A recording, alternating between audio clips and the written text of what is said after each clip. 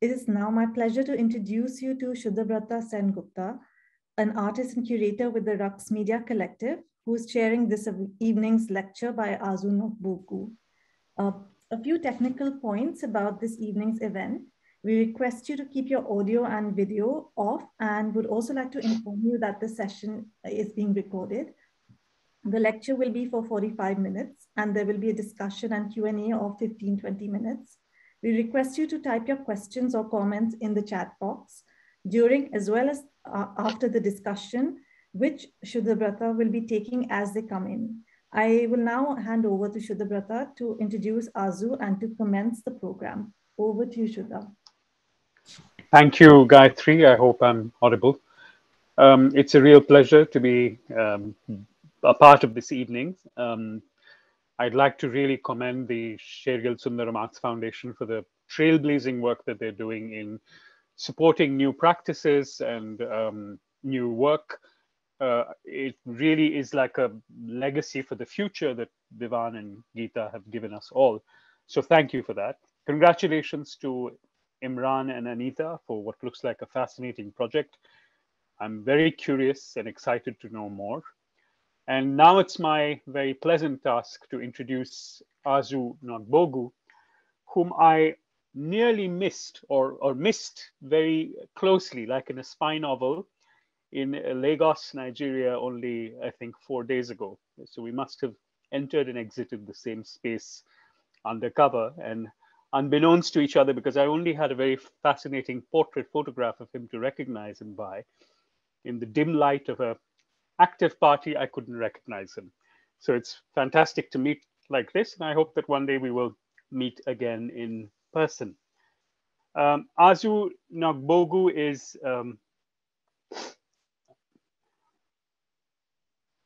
just a moment. I'm reading from too many screens. Azu Nwagbogu is the founder and director of African Artists Foundation, a non-profit organization based in Lagos, Nigeria. Nwagbogu was appointed as the interim director or head curator of the Zeitz Museum of Contemporary Art in South Africa from June 2018 to August 2019. He also serves as the founder and director of LagosPhoto Festival, and I was happy to see the latest iteration of the LagosPhoto Festival a few days ago, and serves as founder and director of annual International Art Lagos. He's the publisher of Art Base Africa, a virtual space to discover and learn about contemporary art from Africa and its diasporas. And he's of special interest in future museology, which is an intriguing and fertile concept that I hope that he will talk to us a little more about. His lecture, The Image as an Object, Liberated Bodies, Charged Objects. And if I'm not mistaken, that was the title of the LagosPhoto Festival this year, am I right? Yes. We'll look at how images are semi-intangible objects inherently charged with memory that have far-reaching possibilities for restitution, community regeneration, societal expression, or decolonization. I'm particularly interested because Africa has this really rich tradition of studio portraiture. Nigeria, Ghana, we know the work of James Barnor and other photographers who've really contributed, in a sense, to the integrity of the person through photography. And I find this very interesting because it's almost like a counterpoint to the ethnographic gaze of colonial masters who used photography to imprison the human body as an image. So this tension between a new subjectivity through the photographic image to the confidence of performative portraiture and the imprisoned person in the anthropological photograph is an interesting tension, and I hope that you will be talking a little bit about that. Through projects like HomeMuseum and LagosPhoto, Azu and his colleagues encourage local communities to take charge of the restitution conversation by building their own archives and repositories and navigating the narrative beyond a Western or a stereotypical colonial gaze. Lots to unpack, lots to listen to, lots to think about. So the floor is yours. Thank you, Azu. Thank you very much, Shuddha, for the generous introduction. Thank you, Umar Singh Sher-Gil Foundation, for honoring me with this great opportunity to share some ideas. And as the chair of the jury, it was a really interesting time meeting my colleagues and my fellow jurors and deliberating and awarding Anita and Imran the unanimous award. It's really a privilege to have this opportunity to share with you. I also thank Shuddha for hinting a little bit at the idea of liberated bodies. That is the idea of, that's to say the challenge or the counter-conduct or counter-culture of an image that has been trapped by colonial gaze, liberated through self-portraiture in studio photography, but more to that later. If you don't mind, I'm going to just quickly start by sharing my screen. The image as an object, liberated bodies, charged objects. We've come a long way since Marcel Duchamp's famous fountain, 1917. Everyday objects, in his own words, raised to the dignity of a work of art by the artist's act of choice. This act of choice may be varied, subjective, emotive, unmotivated by various interests and desires. For survival or for feeling, it matters not. What matters is that the artist has decided that this is a work of art and it matters to him or to her or to them. The fountain was rejected when Marcel Duchamp presented this fountain in 1917. It was rejected. It was not rejected by the Society of Independent Artists because he had paid the fee. And the rule was that any work of art will be presented and shown as long as you pay the fee. But the work was never shown during the exhibition. The fact of its survival today and the fact that it's part of art history today is because it was photographed and journaled by Alfred Stieglitz in 1917 and published in a data journal called Blind Man of that year. In 2004, the fountain was voted the most influential artwork of the 20th century. Why have I given this Marcel Duchamp introduction the center stage in this conversation?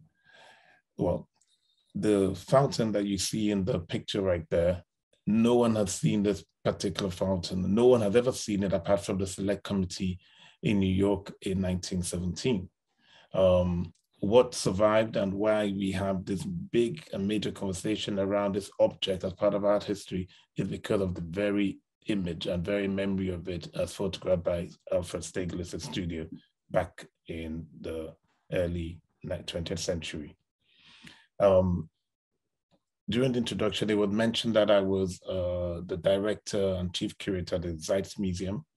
And in my time at the Zeitz Museum, I began to imagine how we in the 21st century reproduce and follow automatically hierarchies that we've inherited around colonialism and museology, the methods of collecting today. I was interested and intrigued by how different are these methodologies, a radical departure from what we consider to be blatantly colonial and abusive and violent. And without creating too much subjectivity to the matter, I just want to present, I began to think about how we could radically change this approach, how we could radically restitute and think about new ways of collecting, new ways of building memory, new ways of building archive, new ways of building institutions beyond the automatic acceptance of the museum of the 20th century that we've all normalized as something to be valorized or something that is accepted as the peak or the very pinnacle of art history or of acceptance for your work as an artist. The objects as extension of memory. I'll get more into it a little bit later, but let me start by a little bit of background into the work that I've done or we've done through LagosPhoto Festival over the past 14 years, over the past 13 editions. So in 2010, we launched LagosPhoto with the exhibition called No Judgment, Africa Under the Prism. Then we moved in next year, What's Next Africa, The Hidden Stories, 7 Days in the Life of Lagos. We wanted Lagos to be a host for the idea that we're interested in. Then in 2013, we launched the mega city and the non-city. We're interested in non-tangible spaces like the internet and how these provide a safe space for artists and for visual culture in general. And we've come to charged objects in 2022, liberated bodies and charged objects. And this evolution of ideas that we presented over the years have been driven by a thematic representation of what has been important at that particular time in the history, or we see it in contemporary visual culture, in the history of contemporary visual culture that relates to not just Africa, but also its diaspora and beyond. LagosPhoto has always had an idea to host the world through a community of photography and to think about the thematic representation of these ideas in real time. I'll just go through a few more images that you may see, 7 Days in the Life of Lagos, and some of our collaborations. So these are some images from LagosPhoto over the years, 2014, 2016, 2018, Time Has Gone, and LagosPhoto 2020. And this is the exhibition that this is the conversation that we're going to launch with today. So in Lagos, in 2020 during the lockdown, and I remember Anita talked about being in confinement and making new work. And so Anita was talking about the HomeMuseum, about being at home in lockdown and being in confinement. And during that same period, we launched the HomeMuseum, the idea of the HomeMuseum. So I was talking about how when I was in South Africa, I was the director of the museum and the chief curator over there. And we were interested in building collections and what it means to build a new collection for an institution in the 21st century. And we were very worried about, I was very concerned about how today's methodologies of collecting, or today's collecting practices were not that different from the collecting practices of the 20th century and the 19th century, and how they've just been mollified and maybe attenuated, but not that radically different. And then we started thinking about the big conversation in contemporary art today, which is restitution. And restitution is a topic that relates to, it's a global conversation that relates to people in India, in Asia, in Africa, in Europe, all over the world. It's a massive conversation today that, so I've been interested in restitution as a topic. And I'm also interested in the idea of collecting and the idea of memory and the idea of how objects become, what's the value in objects and how objects can be, the role objects play in shaping memory and shaping history and shaping identity. I believe that Anita and Imran have the same idea in some of their work, especially the work that they had shared earlier on. And in 2020, during the lockdown in April, we launched the idea of the HomeMuseum. And we wanted to see explore the role of photography in accelerating or in creating awareness and civic intelligence amongst everybody globally around restitution and why it matters. Because the conversation seemed to me at the time to have been hijacked by academics, by politicians, by intellectuals, but the people itself, artists, civic people, students, young people, they had sort of no awareness about the role of restitution or the role or the importance of heritage and objects in shaping identity. And so we launched this project called Rapid Response Restitution as a way, the idea of rapid response is, the photo is a sort of ode to the quick click of a camera, how you can rapidly make photos, and how that rapidity and that speed allows you to engage with the idea of restitution in a civic space. And so we sculpted a letter, and the letter was written to the general public and translated into about 20 languages, several African languages, Chinese, Russian, French. And the idea was to share this, to distribute this letter and to send it out virally and to get people to send in between 6 and 12 objects.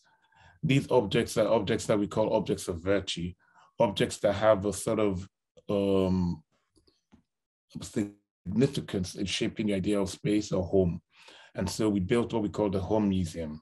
And these are objects that if I said to Gerati, for example, that, listen, we're going to move to Africa, you're going to live in Lagos, but you don't need anything. You don't need clothes. We're going to go shopping and buy everything you need. But I want you to pick between 6 and 12 objects in your home that you can take with you that make you feel at home in Lagos. Or if I was saying to, if I was moving to Japan and I wanted to feel at home in Japan, what are the 6 to 12 objects that I would take with me to allow me to feel at home in Japan, to feel like I'm part of, I'm still, my cosmology and my cosmogony is oriented in the right way in that space. And this is how we built the idea of the HomeMuseum. So we had respondents sending between 6 and 12 objects, images of these objects, not the objects themselves, and they described why these objects had a particular signification for them. And that's how we built the HomeMuseum.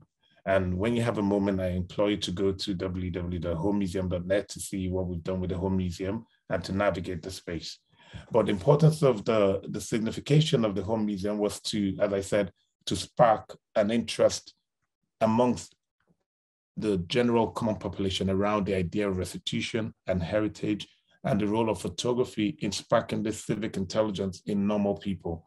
So it wasn't about restitution that happens between governments, this current conversation around restitution and returns. It's really what happened on a relic diplomacy level. We wanted to bring it to the ground and bring it to the average person on the street. And if you go on the website, you'll see that we had over 300 respondents sending their images, between 6 and 12 images, and they described why those images were important to them. Some people sent in photographs of their great-grandparents or their parents. Someone sent a photo of a tooth. Someone sent a graduation picture or a letter from a grandparent. So it allowed us to begin to build this idea of space and cosmogony and identity through images and through objects. And if you recall the first slide that I shared with you, it was the image of the fountain by Marcel Duchamp, shot by Alfred Stieglitz. And remember, I had informed that particular urinal has never been seen by anyone else because it was destroyed or thrown away. No one knows what happened to it, and it was never exhibited. But the image by Stieglitz is what has transferred throughout over 100 years, throughout till this particular moment. And then back to the HomeMuseum. Then in January of 2021, I received a letter from Ana Briongos, who is a Spanish, Catalan-based writer, who shared with me a very intriguing story of a suitcase. And again, I don't know if any of you know about Marcel Duchamp's story of a suitcase, but I could see another relatability and connection with images and objects. So on January 27, 2021, Ana Briongos, a Barcelona-based writer, got in touch with me and shared the story of a mysterious suitcase left with her mother some 50 years ago. The owner of the suitcase, Nigerian Prince Emmanuel Adewale Oyenuga, had asked Anna's mother to hold on to the suitcase before leaving Barcelona for London with his wife Elizabeth in the early 70s. And neither Anna nor her mother have heard from Prince Emmanuel Oyenuga since that time.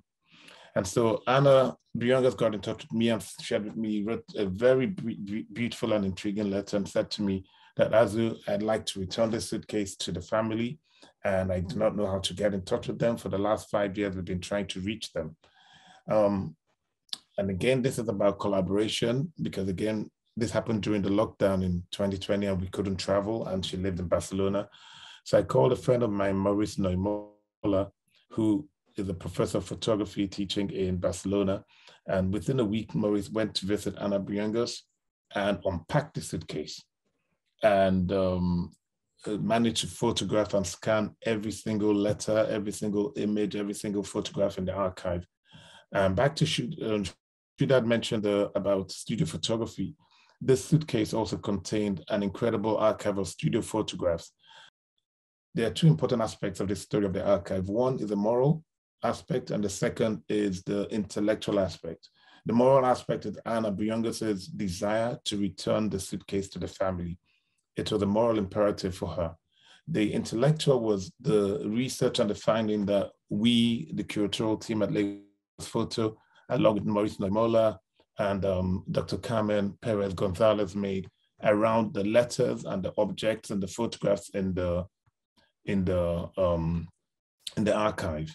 This archive had remained intact for 50 years, hadn't been opened, remained untouched. And so it was really interesting to begin to unearth and to get into it and to begin to read the archive. And as you know, an archive is something that's quite radioactive. The moment you touch it and you interact with it, you contaminate it and it contaminates you.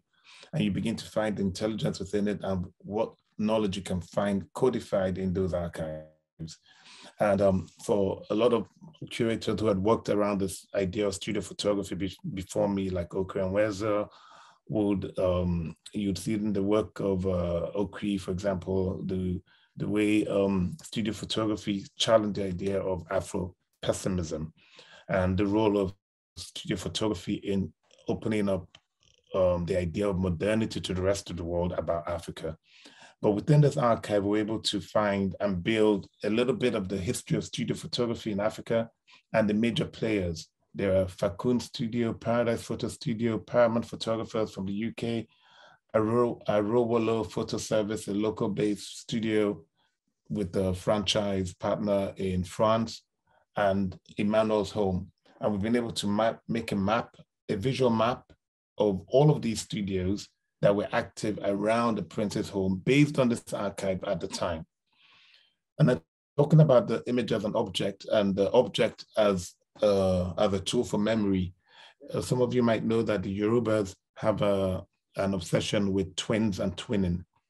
And because in certain towns in Yoruba land in the western part of Nigeria have the greatest birth rate for twins in the world. And the difference between that, this town in southwestern Nigeria, and say the second highest part of the world with a similar birth rate or with a high birth rate of twins, is such a huge gap. There's such a huge difference between the twinning in southwestern Nigeria and any other part of the world. And scientists have explored various reasons as to why that is so, but it's still yet unclear. And then there's this idea of the Ibeji dolls that have been used to represent twins, and it's been a lot of these Ibeji dolls have been stored and collected in various museums all over the world. But in the late 60s, Prince Adewale Oyenuga, the student, was collecting photos of twins and dedicated a real part of the archives towards twins and twinning. And that's another thing that we found to be really interesting in the archive. The third thing that we found in the archive that was completely fascinating was the fact that the archive was synchronous with the period of the Nigeria Civil War between 1967 and 1970.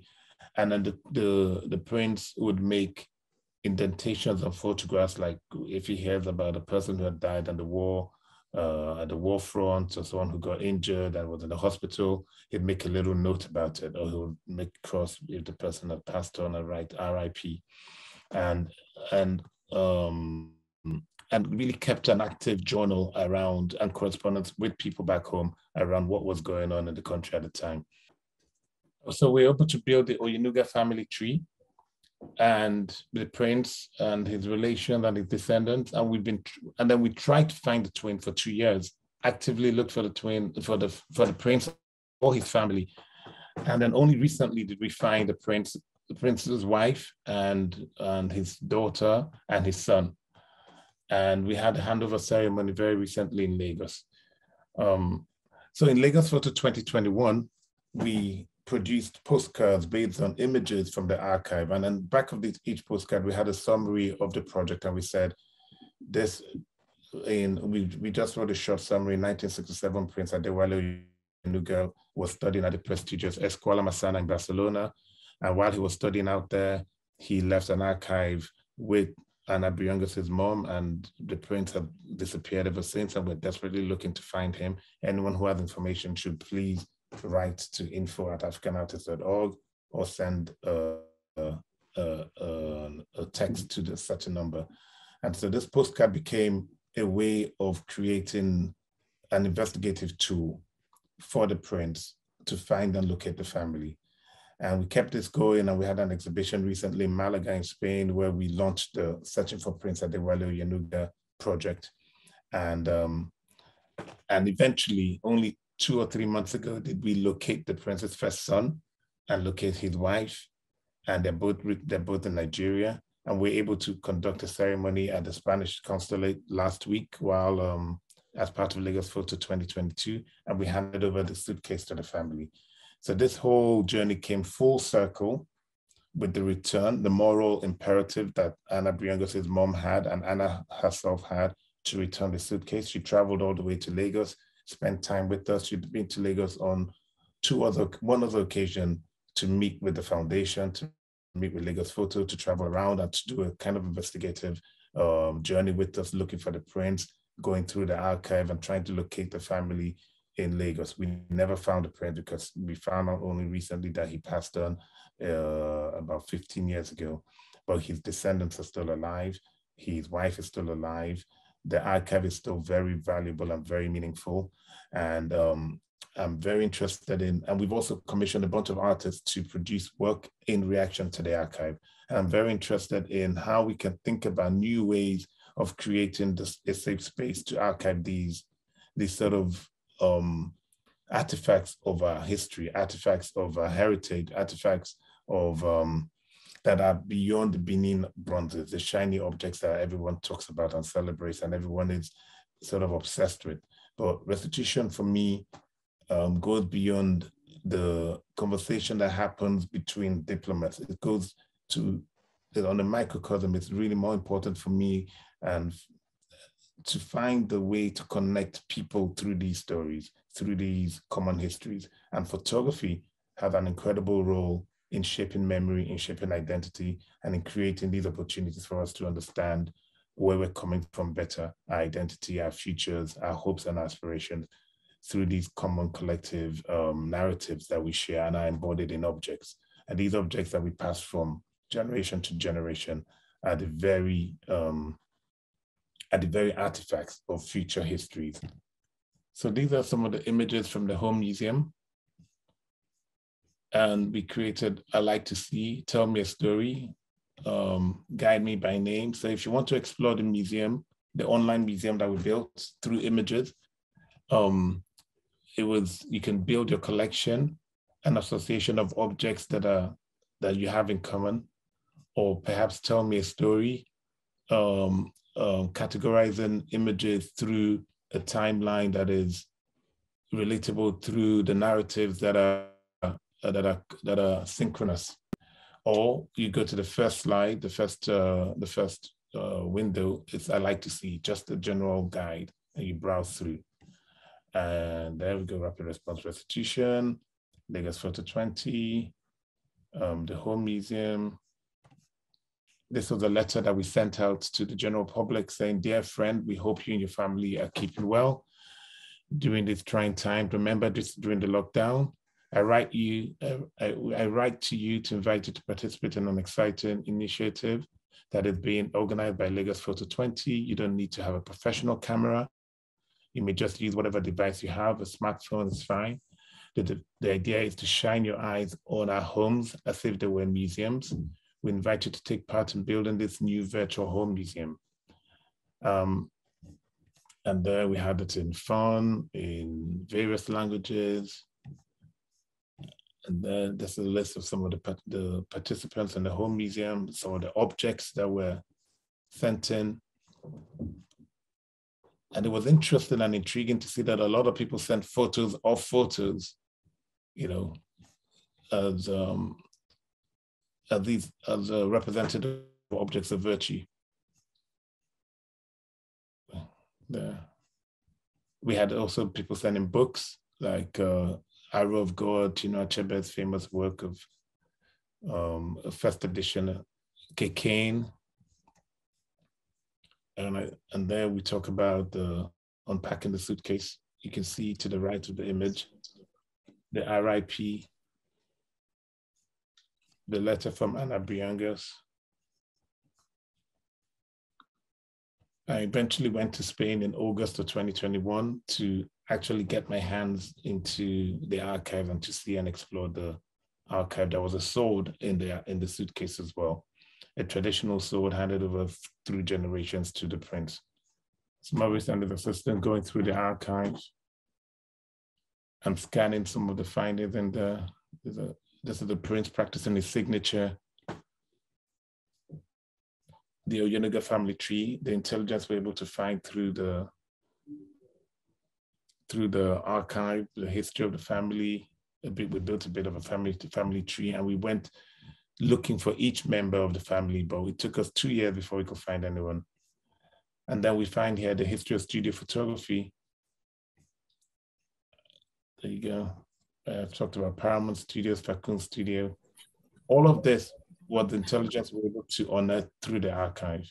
If I may, the interesting thing about studio photography that we've been able to explore and we've been able to unearth through the archive, not just the archive, but we know that studio photography played a very important role, a very dialogical role for Africans at the time, because you have to remember there has always been a way to connect with through images, to the imaginary.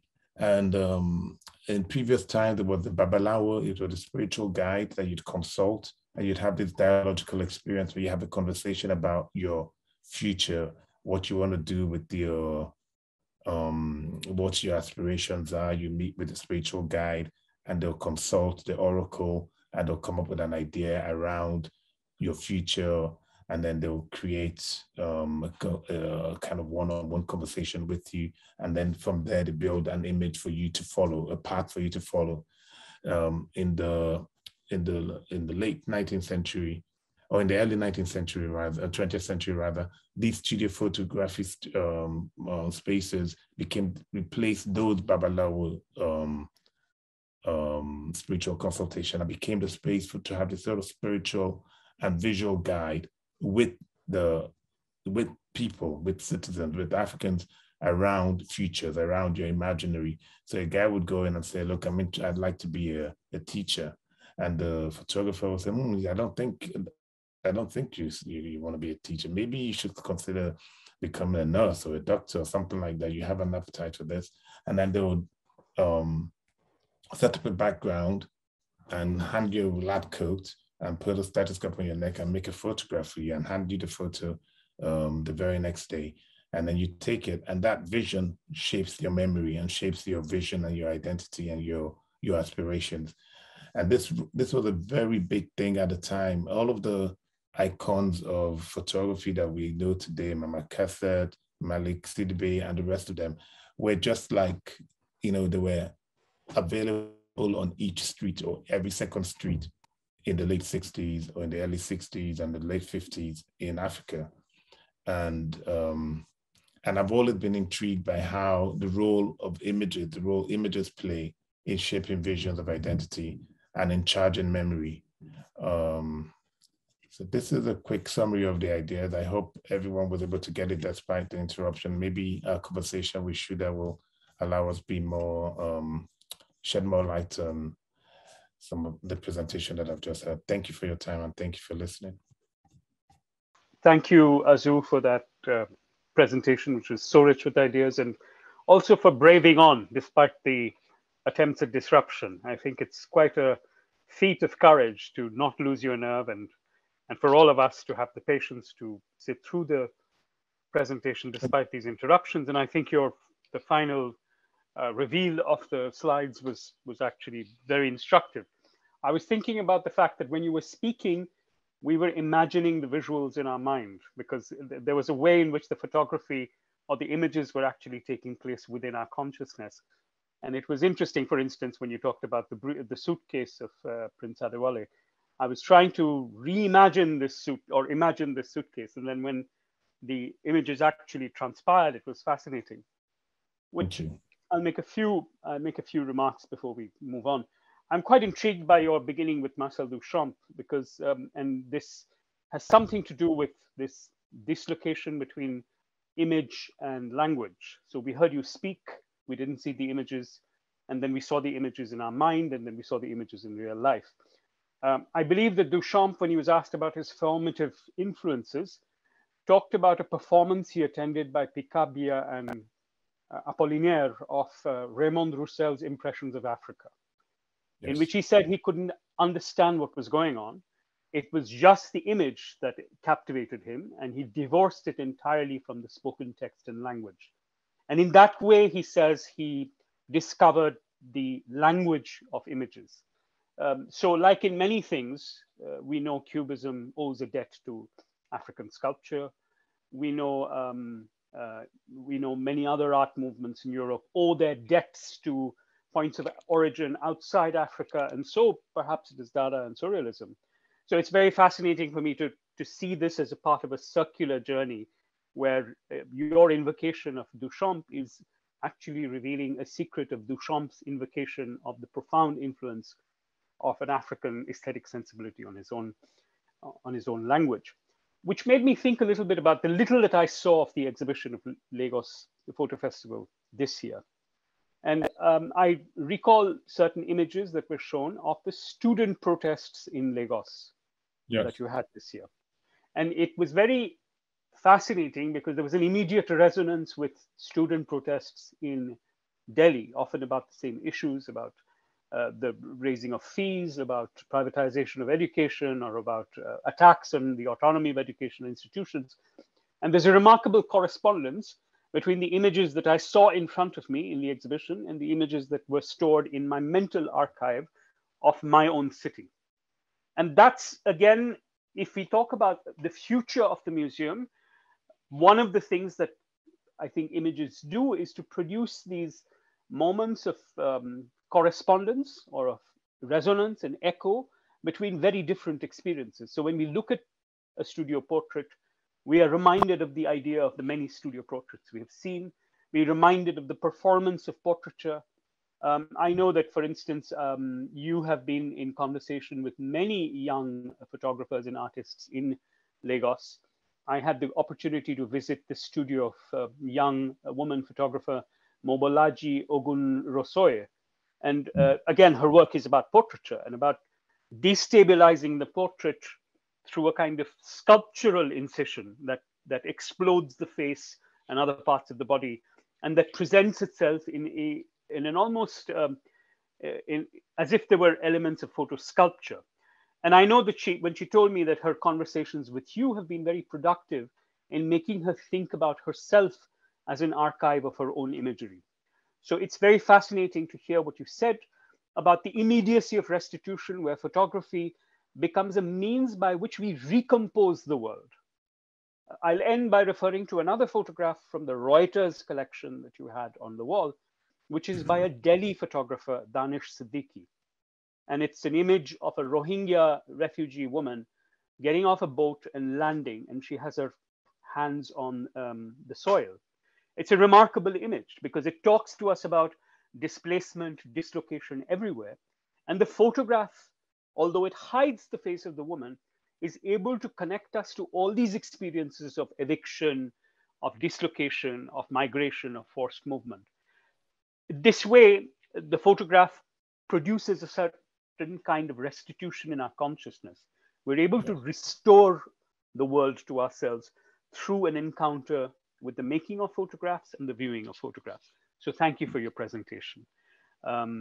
If you would like to respond, and then maybe we can open the room to further questions. Appreciate it for those poignant observations. They are really much at the very acute end of the ideas that we're trying to espouse. the Umrao Singh Sher-Gil constructed image grant has been something that we've pushed for the idea of constructed image, rather, has been something that I've felt to be very important in resisting the traditional methodology or the traditional modes of presenting narratives, especially as it relates to colonized or oppressed nations. And so the radicality in allowing artists like Anita and Imran to construct through imaginary their own reality, their own vision of the world. And the reason I went through the various iterations and titles of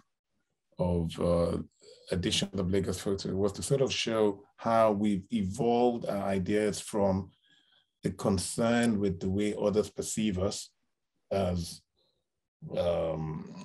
previously colonized people, or people, nations in transition or in desperation or in need or in an existential crisis, to the spot where we are designing our own futures and realities, and to the current point where we're actually beginning to archive our own, we're interested in our own common humanity, and we're trying to build a more egalitarian, a more inclusive future where we do not feel like we are victims. And all of those freedoms that come from constructing images, whether it's in your studio, to promoting an idea of like the images that you've seen at the exhibition LagosPhoto, where we, for the first time, we almost exclusively showed reportage photos. We've never really done that in LagosPhoto for various reasons, but we decided this year that we're going to stick with our sharp, pointy end, where it's really about the news end of images. I feel like if the evolution is so necessary to the point where we're at this particular phase where we're no longer creating a pushback towards where you got a bunch of people flying in from New York or wherever to come and tell our own stories. We're telling our own stories, and we're telling stories of our own reality. But what we need is solidarity. And the image of the Rohingya touching down in the soil, that is something that maybe 10 years ago, the photographer would be obsessed, or it wouldn't work if the image, the face, and the portrait of the migrant wasn't captured. But today there's an awareness, there's a sophistication of the visual language whereby just the mere gesture is enough to tell the story. And this is the evolution of visual language and visual culture that has happened in a Anthropocene age, that allow us to really engage with images and narratives through this methodology without constructing that particular dehumanizing representation or illustration of the problem, but still encourages us to have empathy with the stories, with the narratives. And so, again, we're talking about the secularity of economy or the secularity of narratives. These modes of visual storytelling that was said to be, this is the way it is, this is the reality, we're going to tell we're going to present the problems of Africa or wherever, of Asia or China or wherever it is, and to bring it to the rest of the world by Western journalists, has come full circle, because in that whole evolution over the last, say, 15 years, major players from previously colonized nations have developed and evolved a language that allows us to represent ourselves in a more real, in a more nuanced manner. So yeah, that's a very true representation of these ideas. Thank you for that very thoughtful response, Azu. I'm wondering if people have questions or observations or comments. This is the time to start putting them down. You can put them down in the chat box, and I can pass them on to Azu. I'm very fascinated by your posing of a tension or a dynamic between what you call diplomacy and restitution, the restitution of the spectacular Benin bronzes and so forth, which takes a long process and is almost a public spectacle, and also this immediacy of restitution with people constructing their own archives and images. Do you think these are two different temporal registers? Do they sit uneasily along with each other, or do they speak to each other in some ways? Well, what I've always said is, there's a violence where someone has come and robbed you of your own heritage, your own history, and then there's a celebration of that return. It's another level of abuse where they also pat themselves on the back because they are returning things that they've taken immorally away from your progenitors, from your people, from a way of interrupting your history. And then the whole return becomes something that's super political, where the agents of the return are a diplomat who will get a promotion or get to travel around and be feted, and there's something quite immoral about the whole process in my mind that I find to be quite problematic. But I'm more interested in the restitution of memory, of history, of heritage, of knowledge, and those things that we've lost, almost like I describe it a bit like a phantom limb, something that is not right, that isn't there, and how do you connect with it? And I found that photography has a beautiful way of abbreviating memory and filling the gaps. You talked about how during my presentation, I didn't have the images. And so you're able to force yourself into a sort of intelligence to think. What happens when you listen on the radio? The radio really is a way of sparking a visual intelligence much more than with television. Because when you watch TV and you watch a documentary, for example, it's very illustrative. But when you're forced to listen and the interlocutor, the narrator is describing visual objects or visual scenarios, your intelligence, another aspect of your brain, is piqued and awoken. And that's something that I've always related to with photography and restitution, a way of sparking another part of your intelligence and sparking you to be creative and free. So to answer your question, I'm interested in what artists and thinkers can do to abridge this gap. We all know, regardless, an archive is always contaminated, an archive is selective. And so the freedom that artists have to interpret an archive and to make it personal or not, to make it real or not, is something that I appreciate and I think to be quite valuable. You're muted, Shuddha. Yeah, I was saying that I completely agree with you that the reality or prospect of physical restitution doesn't actually resolve the question of what decolonization means, especially when it's large colonial collections in museums. But we have a question that's actually, I think, related to it. And Latika asks, she says, I'd like to ask Azu his views when an archive should not be made visible. Archives that contain violence, archives that ask to be restituted by the descendants of enslaved people. And she says, I'm thinking especially about the archives at the Harvard University. What would you say to that? I've always thought that censorship is the biggest sin in a moral context. Having said that, there are certain things that are certain forms of violence that have been captured on film and archived that need a certain delicacy in the way they are shown. I mean, there are I once visited an archive in Germany with where a lot of sort of research was conducted on people, and it was super violent and super scientific in a very pseudo-scientific way that is objectionable and completely immoral. But if someone was to say to me to destroy the archive, I'd be against it, because I think that if you were to tell our descendants that this actually happened in a 50 or 100 years time, they probably wouldn't believe it. They'd say you're just talking complete rubbish. And then until you bring the evidence of it, that this is what people did in Europe in the 19th century, in the 18th century, in Congo, in Belgium, So it's about the sensibility and the delicacy in how it's shown that's important. But I do not think that there's a one-turn easy solution to show these sort of specific problematic archives.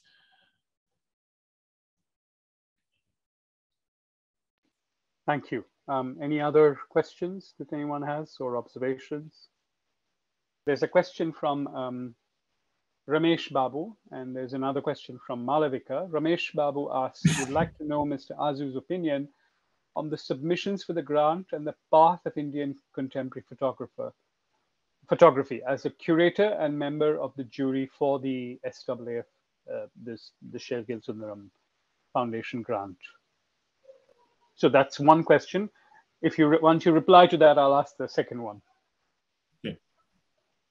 So if I repeat, he wants to know your opinion on the submissions that you saw as a member of the jury and the path of Indian contemporary photography that you can discern from that. Thank you. It's a great question. I believe I speak for the rest of the jurors as well when I say that we were massively impressed by the submissions. There was a lot of creativity, a lot of innovation in the visual language adopted by the photographers.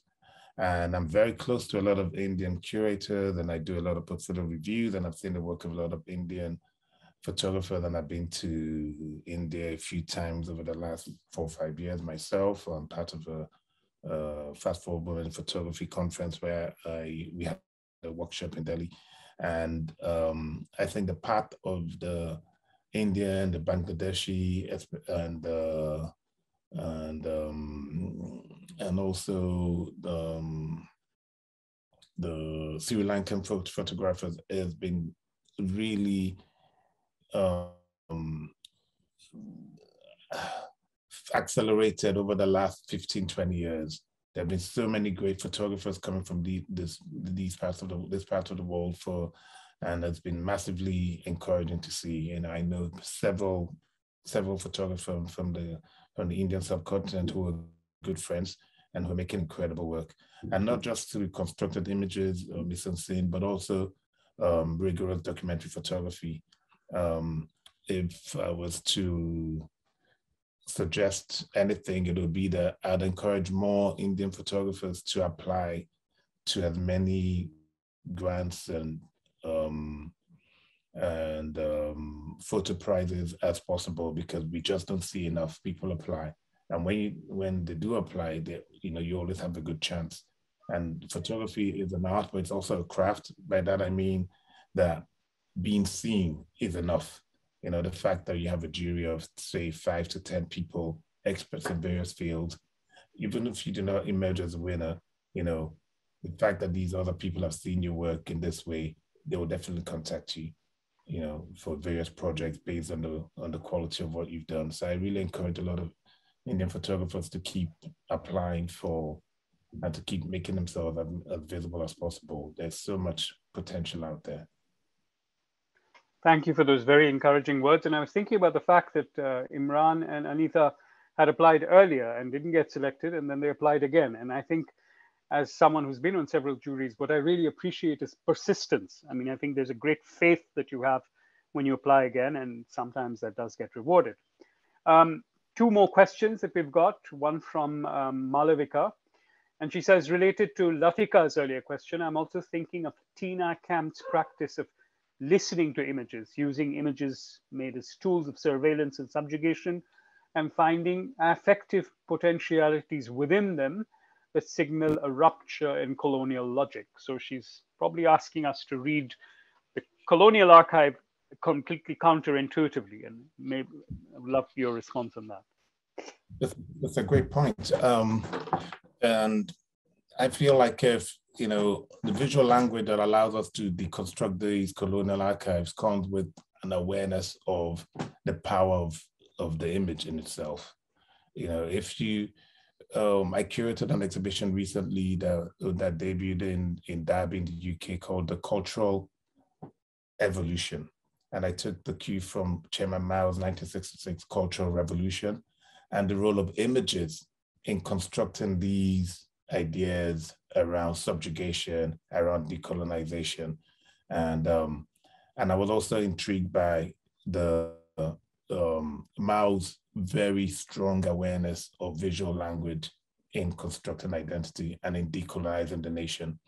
And for everything you can say that is terrible or problematic about China today, they are the one nation that has completely decolonized itself.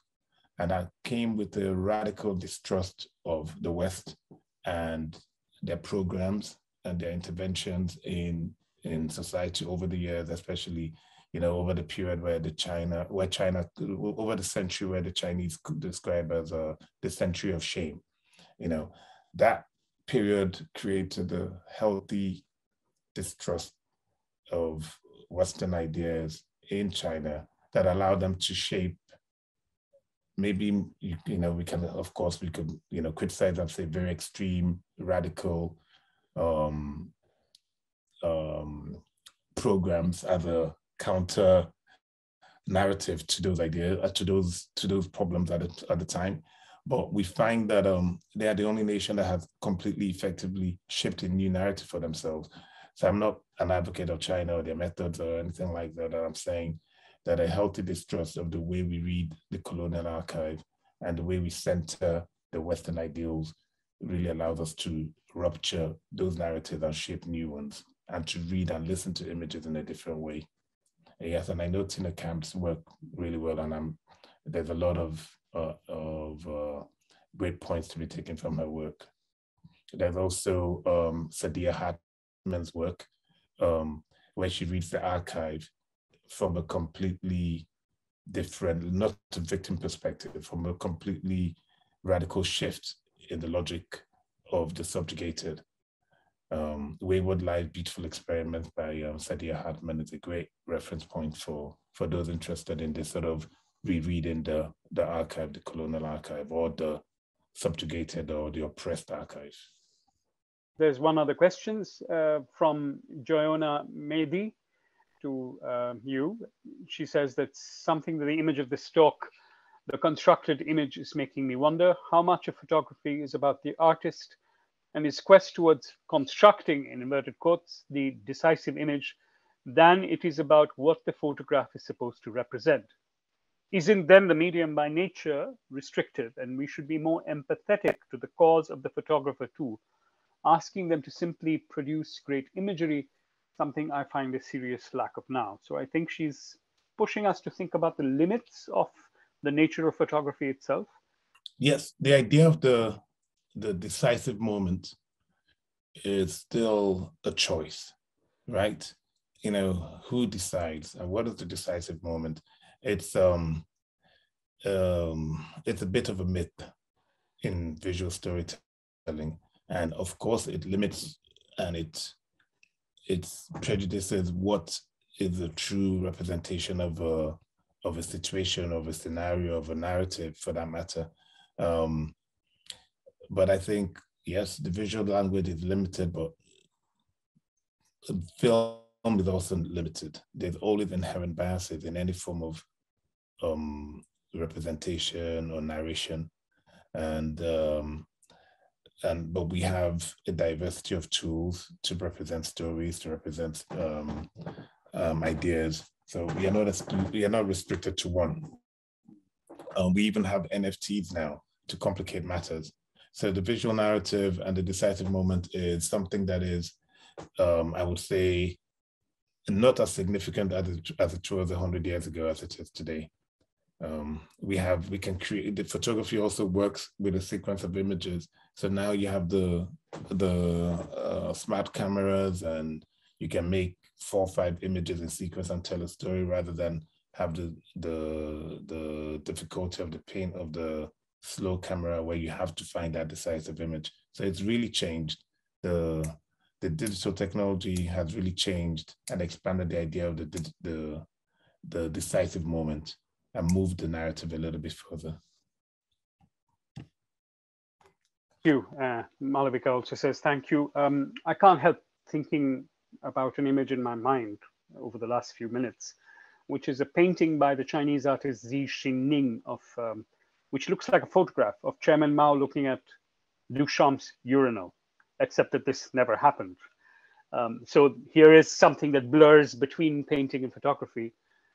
It's Mao looking at its product in an industrial art fair, and this artist has repositioned the incident to create an allegory about photography, conceptual art, and the reading of images. So I was thinking about that when you were talking.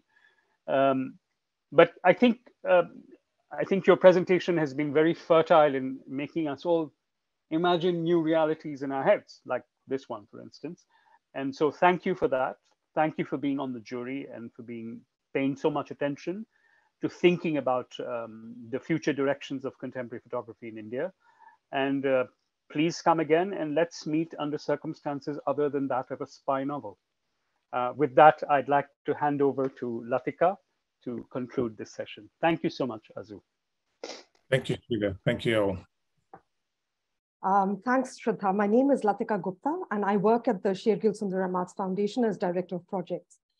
On behalf of SSAF, I'd like to first apologize to you, Azu, for the distressing interruptions. And I don't know how we can thank you enough for, carrying on regardless and for this excellent lecture. So just thanks are really not enough at this point. And thanks also to Shuddha for chairing the lecture with so much grace through the interruptions and also leading the discussion. I'd like to thank the jury for the Umrao Singh Sher-Gil Grant for photography for the constructed image, Azu Nwagbogu, who was the jury chair, Ranbir Kaleka, and Pushpamala. We'd like to thank the nominators, but also the applicants for their time and fantastic proposals. Congratulations again, Anita and Imran. We're all looking forward to following your work over the next year. At this point, also a very special thanks to Devika Daulat Singh, who's part of the advisory panel of the foundation, but who has also been instrumental in the inception of the Umrao Singh Sher-Gil Grant, which is the flagship program of the foundation. The grantee announcement for the Umrao Singh Sher-Gil Grant for the category of documentary photography by the jury chair Shahidul Alam, Ketiki Sheth, and Tanvi Mishra will be on the 2nd of December. The announcement will be followed by a lecture by Dr. Shahidul Alam, and this will be chaired by Naeem Muhammad. And before we close this evening, I'd like to introduce the SSAF team. Saurav Sil, who's in charge of visual design, media and archives, Malavika Madkulkar, Assistant Editor, Publications and Communications, and Santosh Sahni, our Accounts Executive. And again, for all of you who've joined from around the world, thank you not just for your presence, but also your patience this evening. And I hope that you will join all of us on the 2nd December. Thank you so much.